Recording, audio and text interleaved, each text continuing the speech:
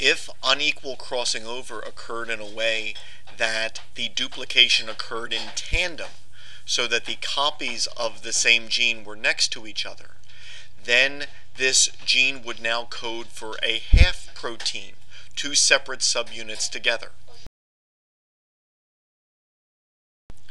If a gene duplication occurred in tandem involving a gene for a half protein, which has two original subunits, then the resultant gene would be a large gene which would encode for the entire protein. In this way, small genes coding for parts of protein through tandem duplications could end up coding for much larger, more complex proteins.